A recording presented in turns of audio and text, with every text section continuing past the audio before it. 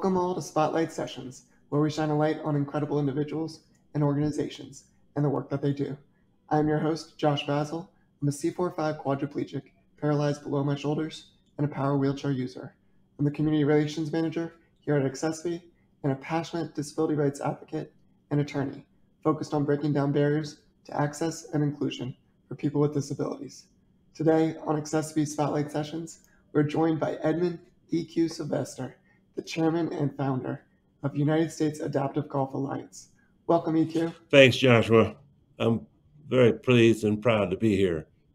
Thank you. Well, I'm so glad to have you here, and I feel like this is going to be a really fun conversation today. And I'm a huge fan of golf, especially adaptive golf. So let's dive into this. So tell us a little bit about yourself and what you're doing at the United States Adaptive Golf Alliance. Well, I'm a triple amputee. I suffered sepsis back in 2011 when I retired from my company, and I was ready to play golf around the world and take a lot of photographs, both of my favorite hobbies. But when I got sepsis, I went into a coma, and I was very fortunate that the hospital in New York gave me a cocktail of antibiotics. So I was able to come out of the coma approximately a couple of hours before dialysis had to be applied. I was in the hospital for 9 months. I had 12 operations, and I left as a triple amputee, and I really had to figure out what to do with my new body. And I was able to swim, but I had a hard time getting out of the pool because all of a sudden I didn't have any fingers. And I did ride a horse and I didn't fall off. But then when I tried my favorite sport, which was golf, I couldn't hit the ball out of my shadow. And I said, oh my God, what's going on here?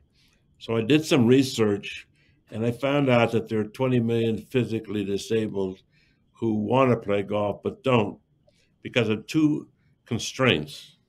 One, they didn't know where to get adaptive golf instruction. And two, this is the worst part, when they went to a golf course, they were turned away. So I said, let me see what I can do to overcome those constraints. So I gave my first lesson in January 2013, 6 months after I'd gotten out of the hospital, to a young man who was suffering from multiple sclerosis. And he was in a wheelchair, never played golf before, but we put a golf club in his hand, and he did hit the golf ball, and you've never seen a larger smile on anyone's face ever.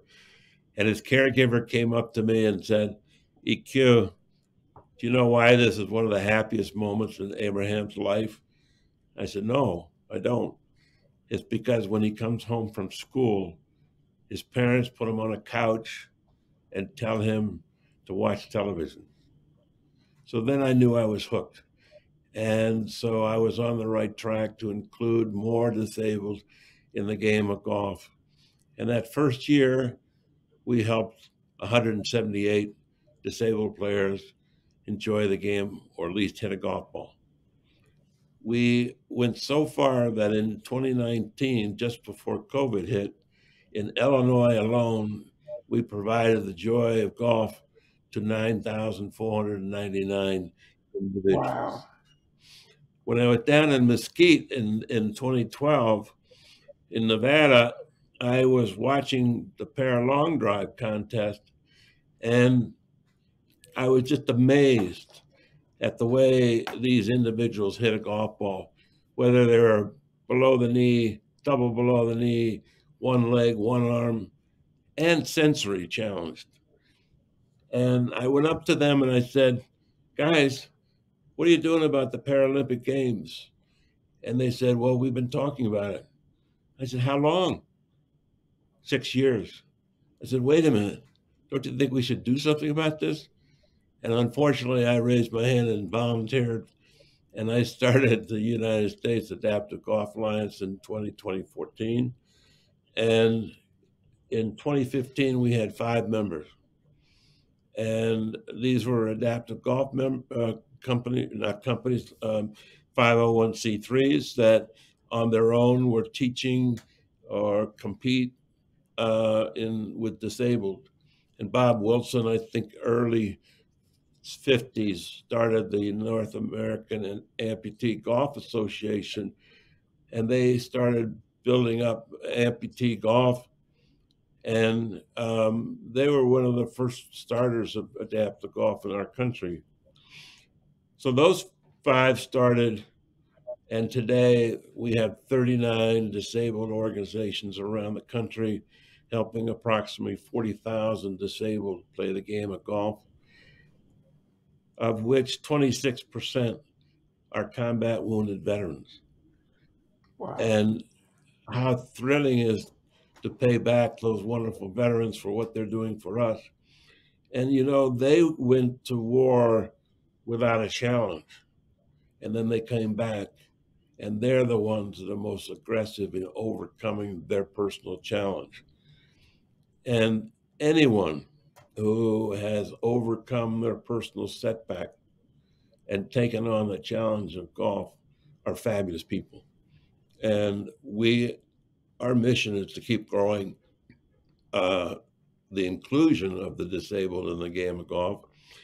And my real goal is to get over the politics, international politics of the Paralympics, and make sure that maybe in Paris in 2024 we will be able to have golf accepted as a trial program in Paris at the Paralympic Games.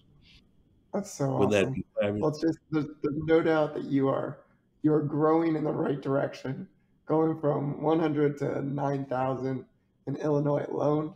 So what do people if one of our viewers has a family member, if they have a disability and they want to do some adaptive golfing, how do they learn more about you and get out on the course? Just go to our website, www.usaga.org, and then they'll see a That's map where all our members are, and all they have to do is contact the closest member to where they are. There's the name of the person who runs that organization. Call them up, use my name if you wish, and they will help you in whatever you want to do. Um, let everybody let it be known EQ sent you there. yeah, that's right. And That's right, please. And we've also started, Josh, a wonderful organization about a year ago called the Women's Para Golf Committee. And their mission is to drive the inclusion of disabled women in the game. Because I found out that disabled women don't feel included. And, you know, they think it's a men's game, or, you know, women, you know, just are not allowed to play in tournaments. And, you know, they asked me, are we allowed to play in tournaments? And I said, of course. And they said, are we allowed to get instruction? Of course. And they were so thrilled. It was sort of like letting cats out of a bag. They just went wild. They were just fabulous.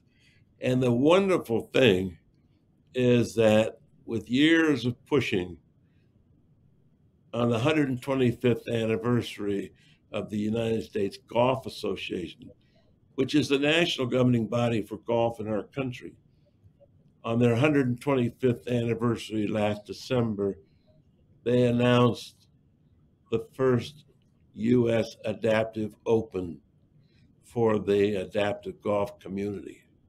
And that's going to be held in Pinehurst this July 18th to the 20th.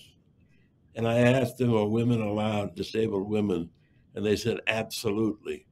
So you good. can imagine what we've been able to achieve at the highest level in our country. And now I'm going to see if I can't bring them together and say, let's move forward with the International Golf Foundation and ask them to push for the inclusion of the disabled in the game of golf in the Paralympic Games. So that's where we are, This is Josh. well, you guys are moving in the right direction and continue to shake things up and turn heads and bring just a lot of happiness and smiles and sport to people. Why is it so important to bring sports in general to people with disabilities? Why is adaptive golf such a big thing in the lives of people with disabilities? Well, that's a great question. When I was a golfer, I think I've mentioned that, you want to lower your handicap, not the handicap we talk about, but the handicap in golf. And, so you work hard to sink the putt. You work hard to make that long drive land in the middle of the fairway. But this is something more than that.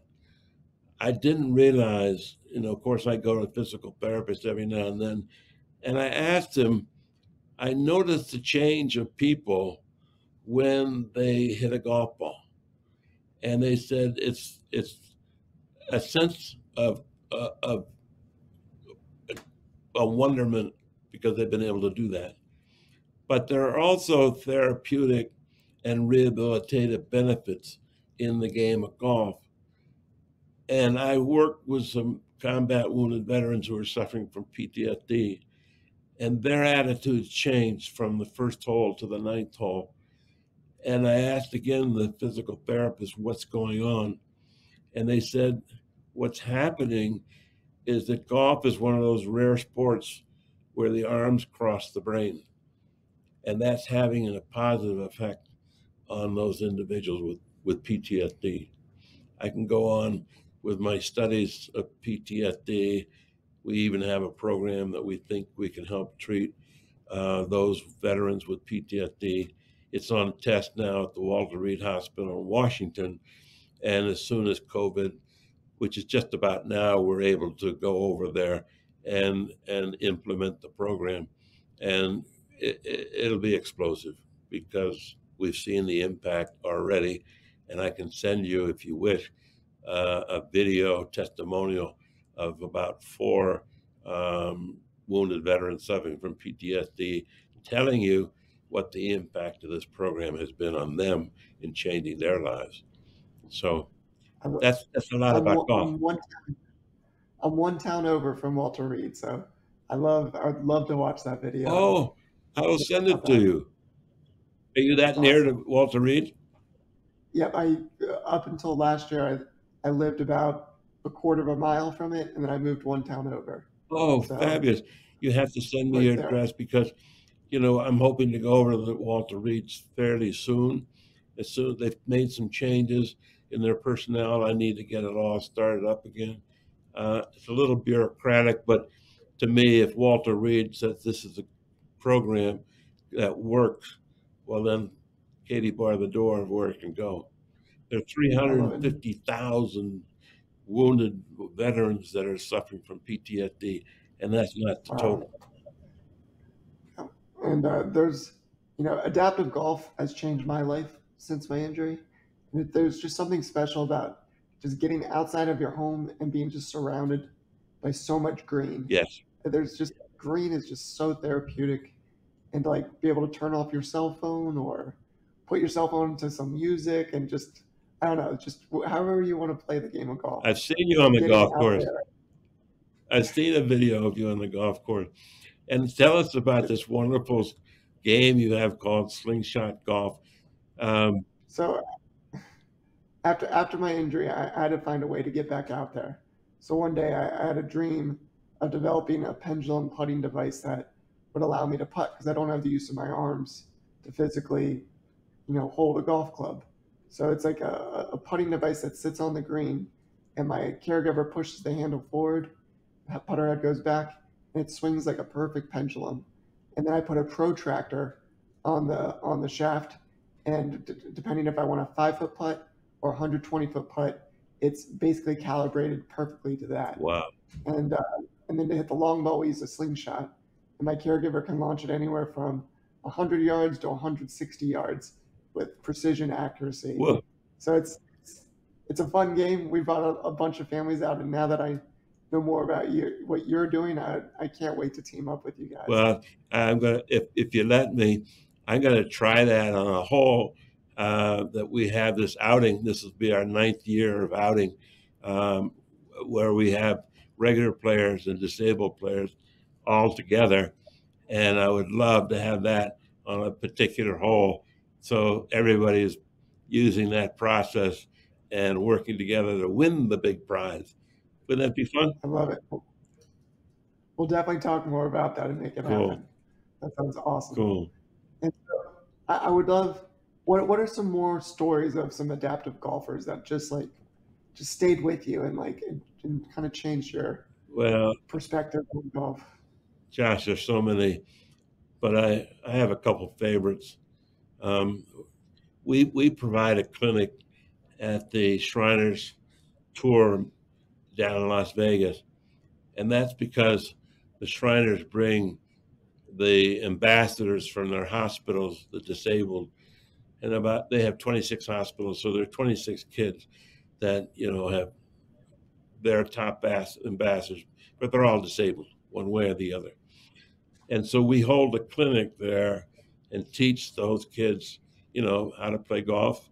One of them, I said, you're swinging pretty well. Do you play golf? Yes, I love golf, and I want to be the first woman on the Paralympic Games. I said, fabulous. Another woman, though, her name was Alana. She had one leg. She was on crutches, and she was from Mexico. And I'm pretty fluent in Spanish. I spent many years in South America. And I said, Alana, do you want to hit a golf ball? She said, yes, I do.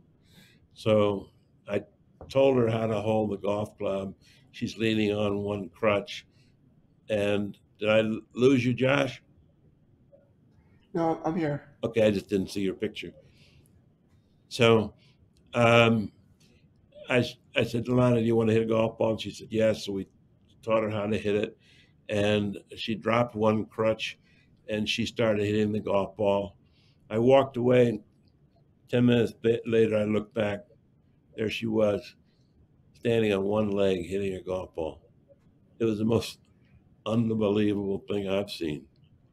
Another wonderful story is about Bill, who was 16, 17, and he was losing his sight. He was becoming very depressed and actually turning into an alcoholic. We were able to help him hit a golf ball, and it takes a coach to do that. And so we coached him, and he started hitting the golf ball pretty well. And then he came up to Crystal Downs in Michigan, which is a private course where we brought about 10 or 15 of our disabled players to play against the members. And Bill was on the first tee, and our coach would tell him, okay, click right, click left, ready, ready. And Bill hit it about 200 yards in the middle of a 20-mile-an-hour wind. Now, that was a great accomplishment, but the best accomplishment, John, is he went back to college and re-registered. I love that. And that's because of golf. I love that. Oh, there are all kinds of stories. Awesome. I'll tell you one more. So Stroke victim, Ralph. After a couple of sessions with us, he started hitting a golf ball again. And his wife came up to me and said, EQ, I don't think this is the right thing for my husband. And I said, Mary, why not? Well, the problem is he's starting to speak again. Well, Mary, what's the matter with that? Well, there's nothing wrong with that. But the real problem is he's starting to tell the same old dirty jokes. that's awesome. That's awesome. There are all kinds of them, Josh. And well, I'd love whenever you're bringing out tens of thousands of people every year. You're making so many stories. You're changing so many lives. So that in itself is an incredible accomplishment. But I'd love to know, is there any other big accomplishment that just stands out over the years that you're really proud of? Well, we were given the Vicardi Award by John Kemp. That makes me very proud. We are partners with the PGA of America, which is also very, very touching. I got award from my school um, the Alumni Award, and I'm very proud of that. And I'm I'm working to start golf at that school. Um, it's a boarding school in the East, and um, uh, those awards really are meaningful to me. I got the Dennis Walters Award. Dennis is a paraplegic. He had an accident with his golf cart, and he puts on golf shows from his wheelchair, not from his wheelchair, but from his golf cart. And he just uses golf to maintain sanity. Um, and I got his award uh, for, inclusion and helping the disabled through the game of golf. So I'm very fortunate to receive these awards, and um, I guess those are the proud moments. And for our company, there are basically four things that we use to drive us forward, and that is vision. Um, I'm very fortunate, I think, to have born with a sense of vision, and I use that to promote direction and where we should be going for our. We only have 4 employees, but we work obviously through our 39 organizations to do more. And we with your support, we hope to develop more interest and more inclusion of our population, and then of course get a habit.